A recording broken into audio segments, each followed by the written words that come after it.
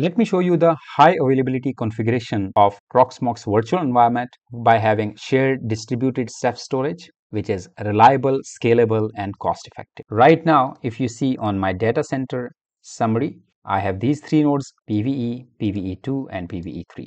In data center, total virtual machines and LXC containers on all these three nodes are here. So how many are stopped, how many are template, and how many are running. And down here you can see the combined resources from all these nodes. And here you can see the node utilization, also the server IP address, CPU usage, memory usage, and the uptime. And here if I show you the cluster, these are three nodes within this cluster. Simply click on join information so you can add new node to this cluster. And most important aspect is the Ceph storage that I have configured. In this particular Ceph storage, you can see that there are three OSDs. These three are connected and they have created a distributed volume in all three Proxmox nodes. If I show you here, here is SyncBricks Ceph on PVE node and PVE2 node also. SyncBricks Ceph storage is available. And here I can show you the summary also. 57 GB or 64 GB was in fact the storage, and here same you can see on PVE3. How it has been configured, I'll just quickly show you.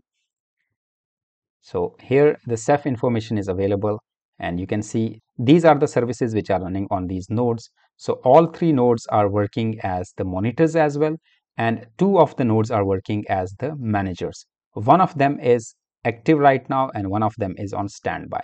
So in case anyone fails, of course other will be able to manage the Ceph storage. And here you can see performance, read and write performance can be seen, total usage can be seen. How this Ceph storage looks individually on all the nodes, if I click on the node, and here I can show you Ceph. Information is available here, but if I show you the monitor service is running on these three nodes and manager service is running on two nodes. And here are the OSDs which are available in all the Proxmox nodes. These are in fact the three different SSDs or hard disks that I have installed in all three nodes. So OSDs are Object Storage Daemon, and these Object Storage Daemons are installed in all three nodes. Once we install these OSDs, then we have to create the pool.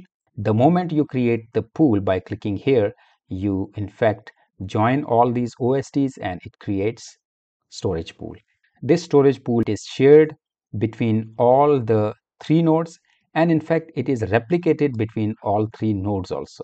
The moment there is any change, such change is replicated across all these nodes. What is the benefit of that? The benefit is that you can do the migration without any downtime. For example, this particular server, which is Windows server, it is having a hard disk on this Ceph storage, and if I want to migrate this server from here to here, within few seconds it will be migrated. It will not have any downtime. Suppose here if I show you the console, so this is Windows server which I'm running,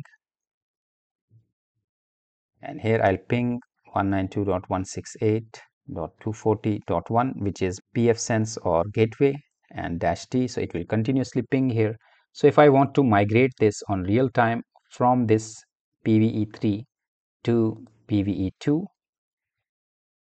and click migrate, it will not have any downtime and it will not migrate in fact the hard drive. It will only migrate the server state, which is in the RAM. In fact, you can see here that the RAM is being migrated without any downtime, and you will see within few seconds. So it started on 23 seconds, now 20 seconds it has taken so far, and within 20 seconds the whole server is migrated from PVE3 to PVE2 without any downtime. You can see here ping is continuous without any delay. Here you can see there is no delay, and I can simply again migrate from here back to PVE3, from PVE2 to PVE3, migrate it, and you will notice I'm not skipping this, I'm not doing fast forward. On 21 second it started, 2:39 and 21 second, and here